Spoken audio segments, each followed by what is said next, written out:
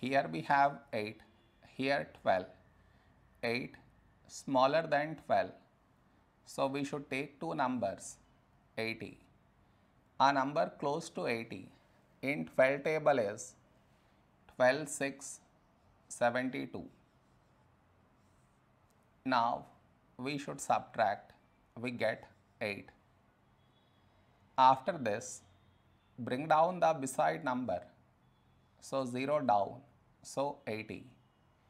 A number close to 80 in 12 table is 12, 6, 72.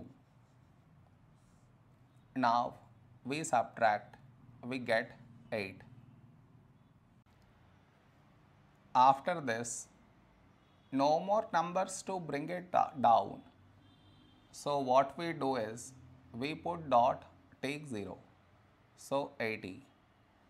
A number close to 80 in 12 table is 12, 6, 72. Now we subtract, we get 8.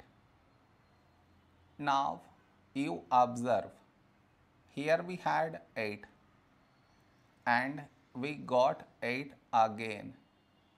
That means this number keep on repeating.